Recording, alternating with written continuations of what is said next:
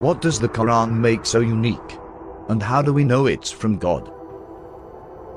Let me know if that's at all uncomfortable. Scientists have been successful in finding out what part of our brain we use when we lie and deceive.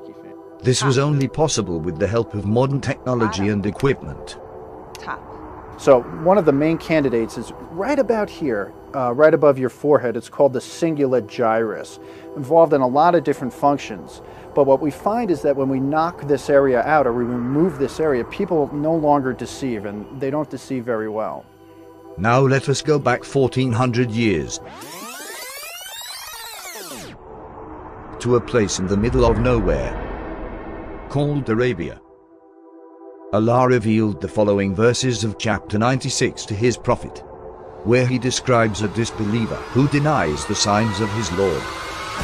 كلا لئن لم ينته لنسفعا بالناصية ناصية كاذبة خاطئة.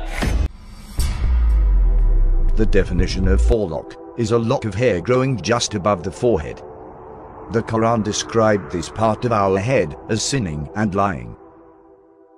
So one of the main candidates is right about here, right above your forehead. It's called the cingulate gyrus, involved in a lot of different functions. But what we find is that when we knock this area out or we remove this area, people no longer deceive, and they don't deceive very well.